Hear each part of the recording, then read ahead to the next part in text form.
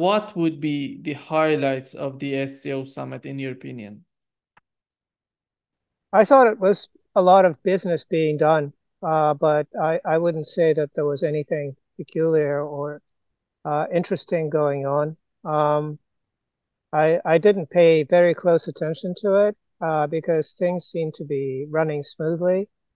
Uh, Belarus seems to be accepted, and things are going well with it.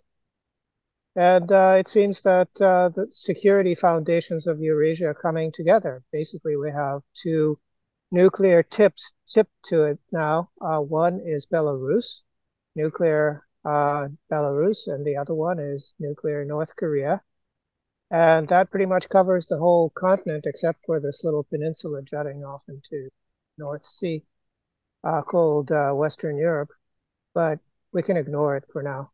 The thing to understand about Turkey is that it's a very wily participant and will always pursue its own ends, and everybody knows that by now, that it's wily and tricky and fickle in a way. But I think that Turkey, just like everybody else, understands that the old security model based on NATO is gone. It's finished. And so Turkey has to have a part in formulating a new security model because if it doesn't, then it will be left with nothing. And it seems that there's recognition of that in the fact that Turkey is now pursuing better relations with Syria and trying to shore things up on that end, which is a great development, very good for Syria. Um, and I don't think the relationship with Russia was uh, by any means damaged. I think it's going as well as could be expected. So it's pretty much just business as usual, and Turks being Turks. They're not trying to be part of BRICS and SCO. They're full-fledged members of, well, BRICS maybe not entirely, but SCO they've been participating, and that's perfectly it can be explained. The United States to Turkey at this point is a frenemy. It is a detested partner. Turks hate the United States, and no Turkish leader can ignore that fact. And also, Turkey has done extremely well because of the Western sanctions. It has provided Russia with uh, a way to circumvent these sanctions, and it wants to keep that going. Now, Russia is playing hard to get because it doesn't have to use Turkey. It can use any number of other conduits to get whatever it wants in spite of the sanctions. But Turkey did a good run of business that way for a while. Its trade with Russia suddenly ballooned for a short period of time, and I'm sure that the Turks love that. So the Turks really want two things. One is they don't want those sanctions lifted, and two, they don't want any extensions of those sanctions that would prevent Turkey from circumventing them. When you look at the Modi's visit to Russia, Putin said that in the last year, the trade between India and Russia has increased more than 60%. And Modi at the same time was talking about deepening the relationship between Russia and India. How do you find it right now, the current state of the relationship between Russia and India? And how deep is going to be, in your opinion, in 2 years? I think it would be about the same. I mean, it's stable. The issues that they had to resolve was the fact that India became the refiner and transshipment point for Russian crude, which was under sanctions, which was a good deal for everyone. Russia is making more money from its oil exports than ever before. It is using that money to finance all kinds of national development projects in spite of very high interest rates, which are keeping inflation under control. it is able to use its budget, and a lot of its budget is filled using oil revenues, thanks to India. So Russian oil touches Indian soil and stops being Russian oil and is no longer under sanctions, which is okay. But there's a problem, which is an accumulation of rupees that in Russia's accounts, and that's the problem that they were sorting out. And one of the ways to do it would be to use this pseudo cryptocurrency exchange system, except these are cryptocurrencies coined by national banks, um, and to sort out issues that way. And there are also a lot of other tangential issues, how the two countries can expand their trade in other areas, etc. But more than anything, it was just uh, a courtesy call. Now, a Eurasian leader, when elected, goes to Moscow. That is becoming a traditional thing, a polite gesture, and so there was some of that as well. Yeah. And when you look at the SCO, do you think that the SCO can become the basis for building a new security architecture in Eurasia? Well, it already is the new architecture, security architecture in Eurasia, and it's sort of being very polite about supplanting the UN. But if you notice, Gutierrez was present at the SCO summit and said nice things. So he doesn't want to completely be out of the loop, but he understands that the United Nations, as it stands, is very much hampered by its American residency, and he doesn't want to completely lose all of his influence and all of the influence of his organization. But it's an old organization. It has done some good things, but it is generally too obedient when it comes to the White House and the State Department. And that is a problem for everyone because there's this one country in the world that feels like it's above the law and can do whatever it wants. And the rest of the world has had it with it and wants to put some distance between itself and this entity across the ocean. So the SCO is doing that, and the UN is being very understanding that this is happening and this is unavoidable. When you look at Orban and the way that he was trying to bring Russia and Ukraine together to have some sort of negotiations, he offered both to Russia and Ukraine a ceasefire, which was rejected by both. But we can appreciate the way that he's trying to do something in the European Union because no one else is able to do that but Orban, because he has good relationship with Putin and he can talk with Zelensky as well. And right now he's in China and he's visiting China. Do you understand what's the plan on the part of Orban, what he's trying to do as the new leadership of Europe? Yes, he wants to be a European politician because there aren't any. If you notice, there are no European politicians left except him and Fico. And so he is using the fact that he has the chairmanship of the European Commission for half a year, for 6 months. He's using that to elevate his stature.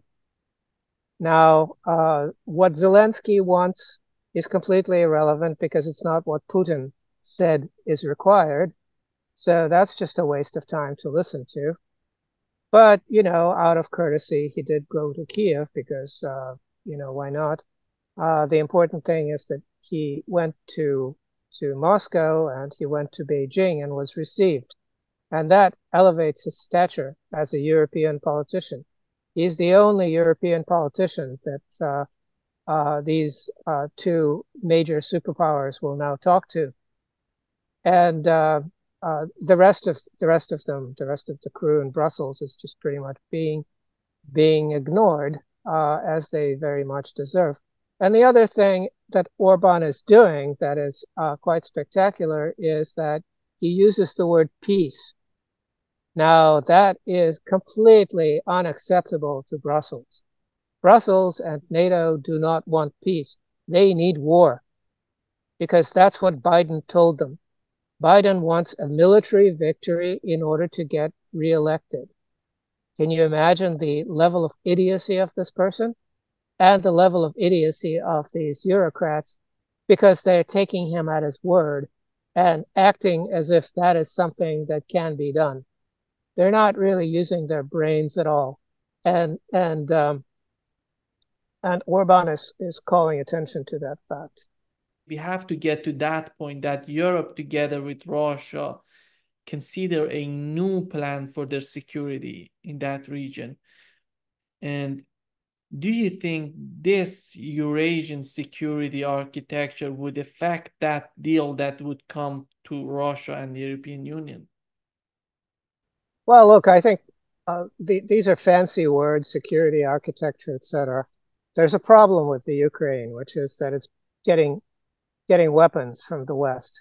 Russia is learning to destroy them before they're used. They just destroyed a couple of $1 billion worth of Patriot batteries, together with 35 American crew members, because the Ukrainians don't know how to run Patriot batteries.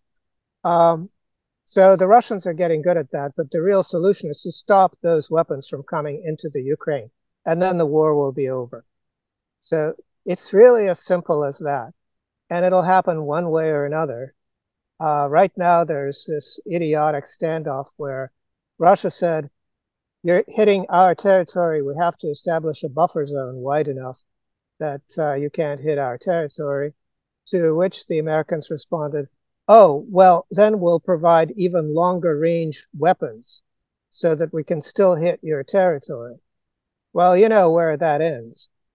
You basically have Russians destroy the places where those weapons are made and not really taking responsibility for it. It's just that there will be a lot of factories in the United States and other places kind of going up in smoke or exploding. That's been happening already anyway. And also, they'll get very good at destroying those weapons as soon as they touch Ukrainian territory, not wait for them to be in position and discovered later. Because intelligence coming from the Ukrainians themselves, who are sick and tired of this regime in Kiev, is quite good. And the moment something comes into the country, uh, there's a message that's sent to the right people in Russia, and sometimes they can send off a volley of rockets pretty much, the next minute. Um, they're ready for it. So it's all kind of it's not about security arrangements. It's about winning the war. There's a war with NATO between Russia and NATO. Russia is going to win it, and that's all that anybody really needs to understand. The rest is just kind of puffery words. Do you find any sort of hope in this new movement in Europe to do anything considering Ukraine? None at all. None at all. These people do not make decisions that would affect how that goes. Washington tells them to send weapons to Ukraine. They posture to pretend that they're actually making a decision, but the decision isn't theirs. If they're told to send weapons, they send weapons. Problem is that they're out of weapons. So the way it's going to end is Ukraine is going to run out of weapons. Whether the Europeans want to send lots more weapons or not, they will do as they're told until they can't. In this new summit of NATO, they're talking about us, Australia, New Zealand, and Japan, South Korea. It seems that they're preparing everything to fight China as well.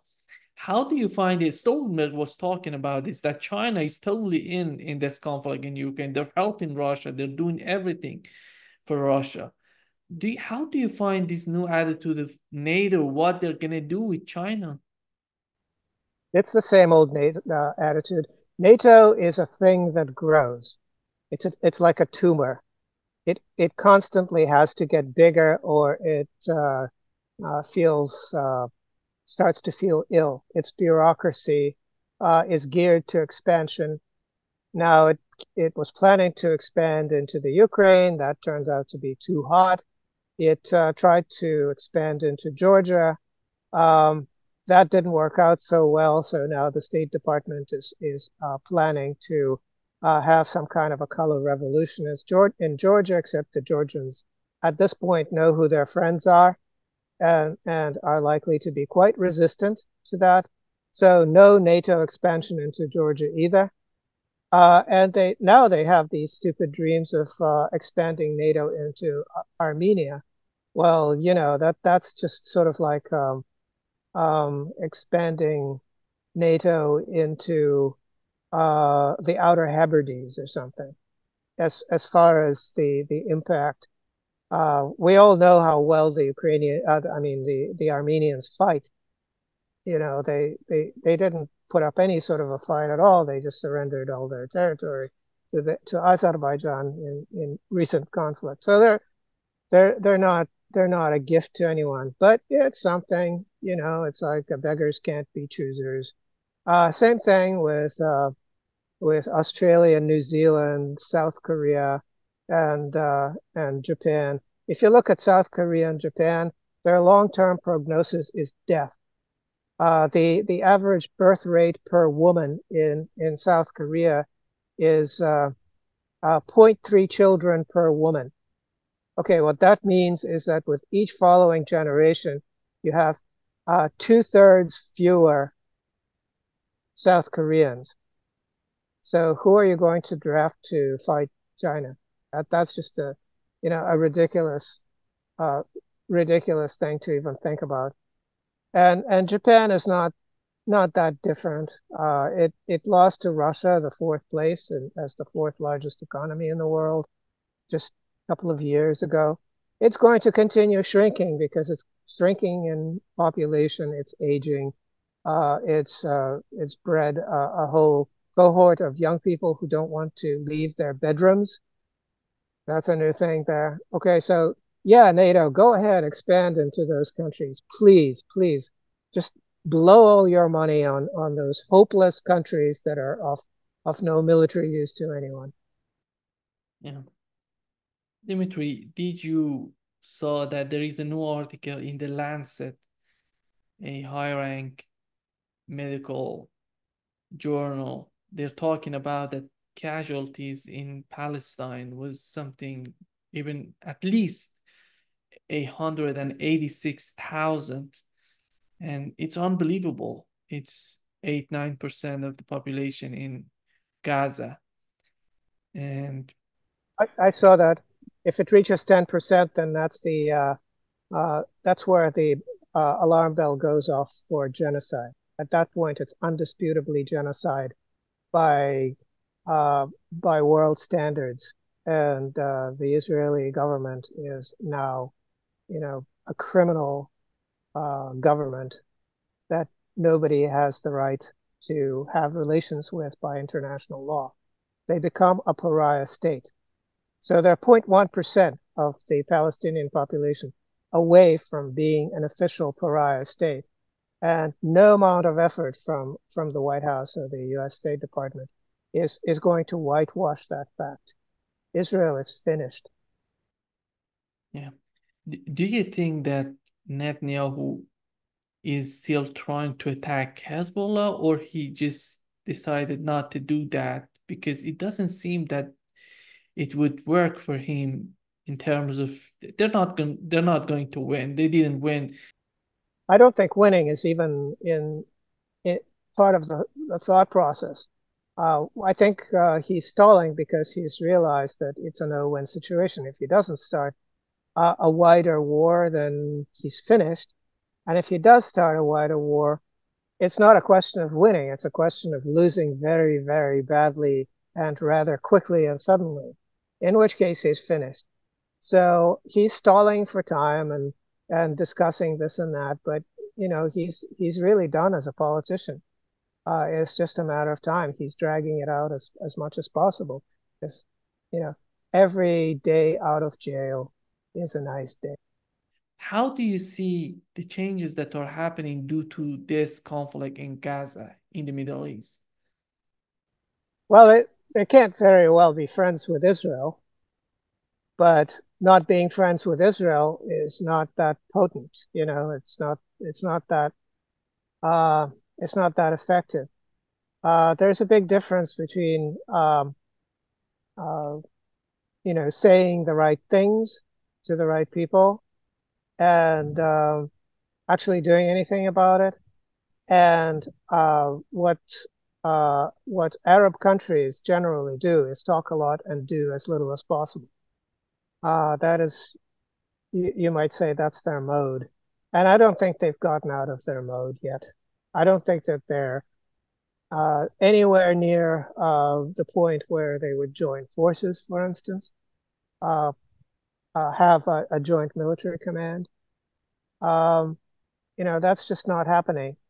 And I don't think it will happen anytime soon. It also has to be understood that nobody really likes the Palestinians in the Arab world. Um, the the Iranians have connections there, but for a different set of reasons, for a strategic set of reasons. Whereas the rest of the world just deals with the Palestinian issue as a sort of hot potato that nobody really wants to do anything about. There's nobody in Washington to work with. I mean, the United States doesn't have a president and hasn't had one for 3 years. Um, you know, everybody now suddenly realizes that Joe Biden is a mushroom, and he can't be president for another 4 years. Can he be president right now? Could he have been president a year ago? And so when you talk about doing business with the United States, everybody is in shock and horror at what has happened. This rudderless country run by uh, a maniacal, angry old man who will only listen to things he wants to hear and has a completely uh, uh, deranged picture of the world in his head. So of course everybody's going to try to run away as quickly as possible. I don't think that that has anything to do with Palestine particularly. I think it has to do with just the fact that the United States is going away as a country. If Trump wins, how fast he can solve the situation, as he claims that he's gonna put an end to the conflict in Ukraine in 24 hours. With the current phase of the conflict, with the complications, with a lot of things to take into account right now in Ukraine, do you think is that possible? Okay, so he rolls into office and he says, Russians, you will do this, that, and the other thing, and then we promise that we'll do X. And the Russians say, what good is your promise? You've lied to us so many times that we no longer believe you. And you didn't just lie to us, you've lied to everyone, and you lied during your campaign, and you're just a liar.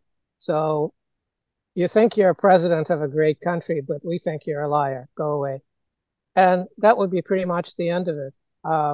It might get broken down to, we would consider not sending any more long-range weapons to the Ukraine if you blah blah blah, and the Russians say, well, that would be against our constitution. Goodbye. And so it'll go back to the mode where the Ukraine will run out of people and will run out of weapons and will crash. The end. And it has nothing to do with Donald Trump.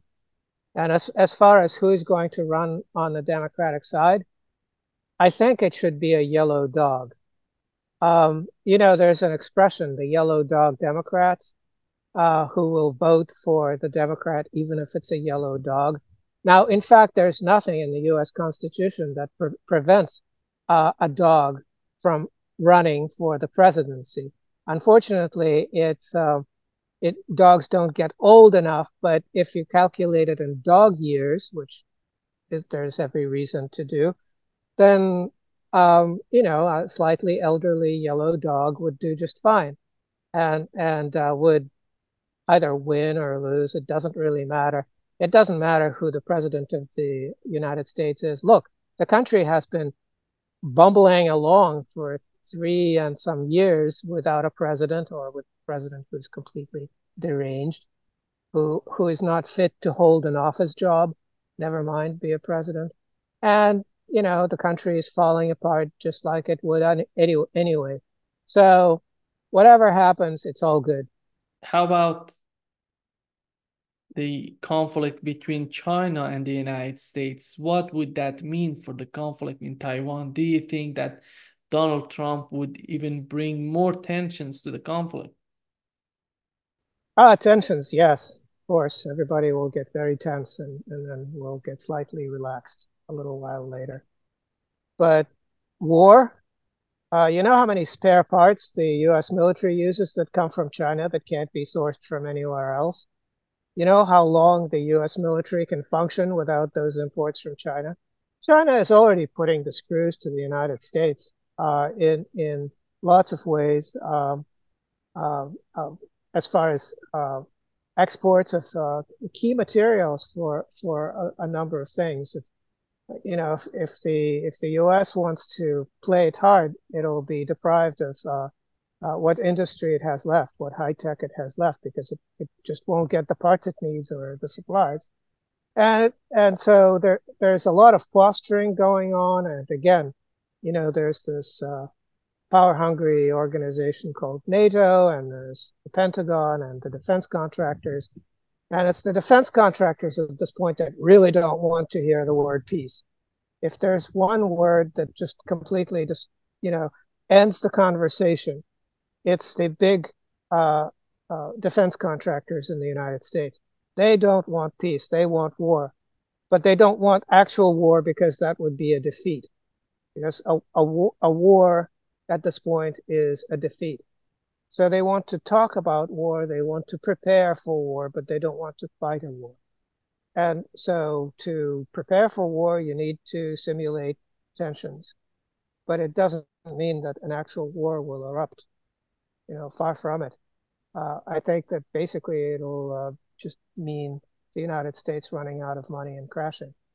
What's the necessity of having the China's army, a part of the China's army in Belarus? What's the message, in your opinion, from Russia, China, and Belarus to the West? Oh, it's just symmetry. So the Russians went to North Korea and the Chinese went to Belarus. And if you look at Belarus and North Korea, um, other than the fact that the North Koreans are Korean and um, the Belarusians are Russian, Belo. Um, there isn't there isn't really that big a difference between them. And so this is symmetry. This is basically um, saying to the world, we own this continent, all of it.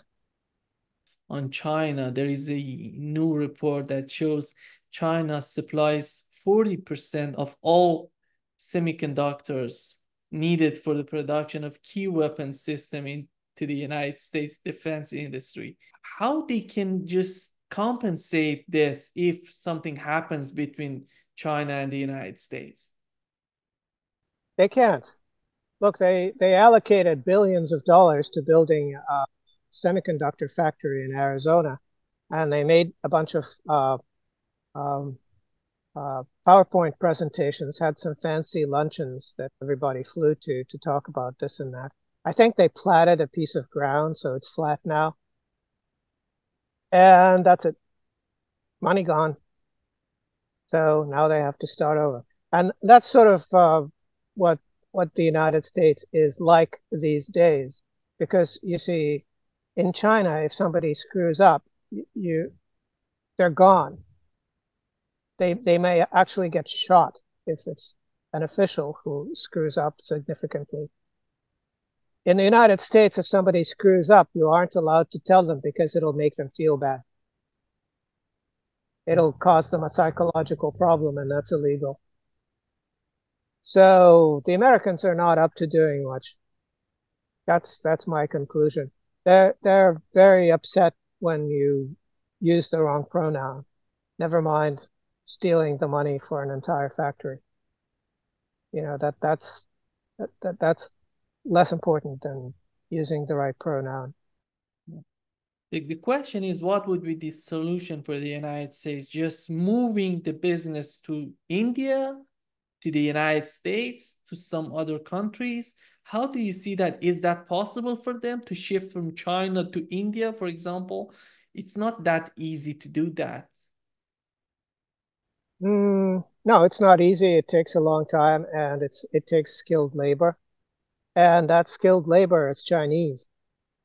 And the Chinese are understanding that, well, you might go to the United States for a while, but is it really a country that you want to have uh, a close relationship with over a long period of time? These days, the Chinese prefer to get their degrees in the United States, maybe where a lot of the professors at this point are Chinese too, and then go back to China. Um, and I don't think that the United States at this point is attractive enough for anyone to actually go there and do the work that the Americans are no longer capable of doing because they are very much about, eating lunch and playing with PowerPoint presentations. Just to wrap up this session, Dimitri, do you think that how do you see the future of the eastern part of Europe and the western part of Europe? If the eastern part of Europe gets closer to Russia and China, in in gets closer to BRICS, and how do you see the future of these two parts of Europe? Well, I don't think, well, China might claim, a little country or two in Eastern Europe, but I don't think Russia is interested. The Russians have really had it with the Eastern Europeans when they were part of the Warsaw Pact. They were unruly and they are now ungrateful, and there's no reason to expect them to change their ways. When things go bad, they will come begging for Russians to feed them, and when things improve, they will insult Russians to their face and tell them to go away. Russia has had enough of that. I don't think that's going to happen anymore.